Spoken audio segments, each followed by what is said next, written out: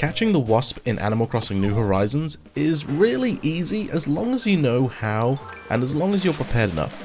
For those of you who played New Leaf, the method is exactly the same here, but for the others that don't know and perhaps are having difficulty, this quick tutorial is for you.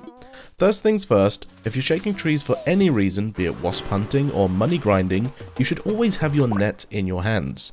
The ability to shake trees with a tool in your hand is a fantastic quality of life improvement that makes catching these guys so easy. Next up, always shake a tree from the front, not the side. This is for two reasons. One, if anything falls out of a tree, then its default landing spot is the space in front of the tree and then one space to the opposite side to which you are standing. Two, when the wasp nest drops, try saying that 5 times fast, your character automatically turns to the nest and is startled. If you shake the tree from the side or behind, your character will still be facing the tree when you try to swing your net, and you'll just shake the tree again, a surefire way to get stung.